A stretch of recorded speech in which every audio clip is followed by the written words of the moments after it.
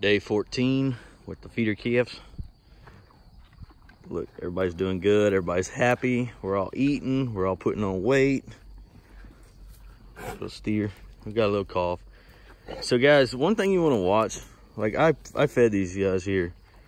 Everybody came to the bunk except that one and that one. Those are the ones you've got to look and keep an eye on. Like, because if you put feed out, they should come to the front, right?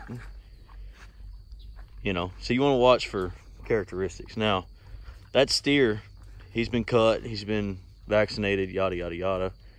And I implanted him day before yesterday with Ralgro, which I'm going to do a video here pretty soon of how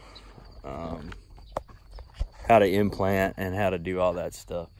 But I've kept them in this pen pretty, let's see, they've been in this pen for 2 weeks now.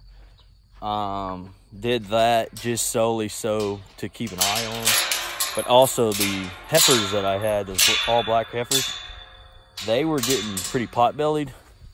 And so I had to basically restrict their diet, if you will, because they were filling up on grass and they just looked terrible. But everybody's good. Everybody's had their shots now. It seems, if you'll see the other video, you'll see that I do have one sick one, which I've quarantined it, basically put it in the other pen away from these guys. But everybody here, they've had their shots, they've been vaccinated, and everybody seems to be happy. I just need another bunk feeder. But other than that, the feeder calves are doing good. Green tags, those are the ones I'm keeping, except one because I messed up. We gotta get some fly spray on these guys, but for the most part, everybody seems happy, go lucky. This little Charlet, this one trips me out. She's growing good, and that little Bramer, he's doing pretty good. But you see, this is what I'm talking about. See how he's got a gut on him? Yeah, that pot belly's got to go. This one too. They've all got a little pot belly. That's okay. We're gonna make that work. And but anyway, like I say, this is day 14 of probably a 60 to 90 day journey. He's got to get cut.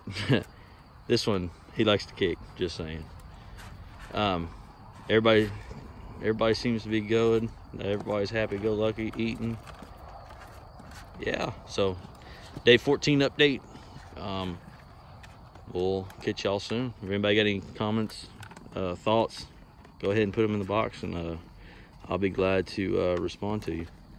Take care, guys.